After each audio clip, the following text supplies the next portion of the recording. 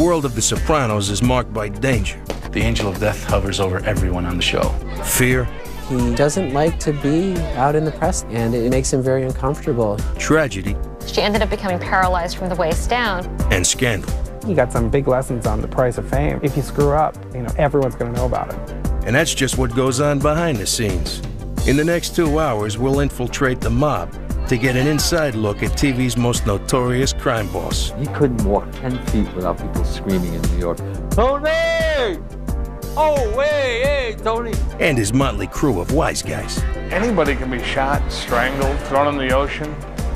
It takes a real man to go out in the toilet. These guys are outlaws, and there's something sexy about that. You think you know about the real lives of these Jersey good fellas? Forget about it. This is the story of The Sopranos. The true Hollywood story. Avish.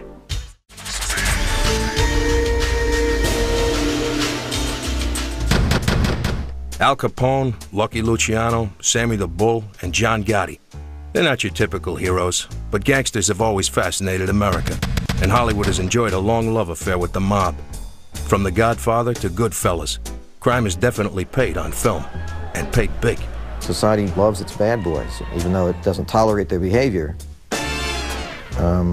There's some kind of admiration or curiosity about them. From the early days of talkies, movies about the mob's dark dealings left audiences wanting more. But television was slow to catch on. The small screen always showed the cop side of the story, until 1999 when a new kind of TV don showed up on the tube. Tony Soprano, a hitman with a heart. Tony can be charming and lovable and cuddly and affable and then go out and, commit a heinous murder. From its debut, The Sopranos, a drama about a New Jersey crime family, was an instant mob hit. Audiences were hooked, critics raved, and even real-life mafiosos gave the series 2 blocks up. It has the intrigue of the mafia that people love in the mafia movies, and the kind of intrigue in the families and the business and the backstabbing and what's going on, and yet it also has a very human side to it. Despite Tony's loyal following, the undisputed boss of The Sopranos was writer-producer David Chase. David Chase is a Jersey guy. He grew up in Caldwell, and he started out in television on The Rock.